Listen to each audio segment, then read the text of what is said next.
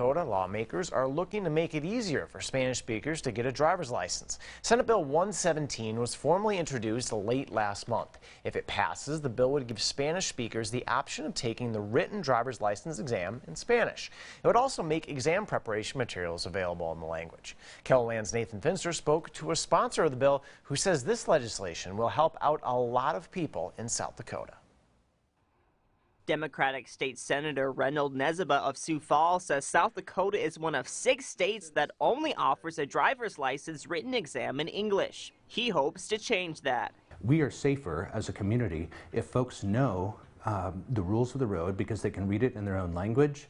The senator says he's seen a lot of support for this bill. There were 14 proponents when this came up, so there is widespread support, bipartisan support. Nezeba says this bill would help workforce development in South Dakota. It's hard to get people to work if they don't have a driver's license, or if you're running a construction company and you need employees that can drive a utility truck to the work site. They need to have a South Dakota driver's license. However, at least one legislator isn't completely sold on the bill. I understand this is a workforce challenge. I understand that, but I think we're going about it maybe and we should address it in a different way.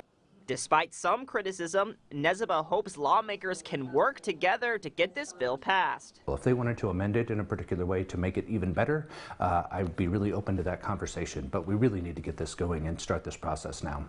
In Sioux Falls, Nathan Finster, KELOLAND News. Nezeba says the bill had its first hearing last week in the Senate Transportation Committee and passed. He says it's scheduled for a vote on the Senate floor sometime this week. While we look at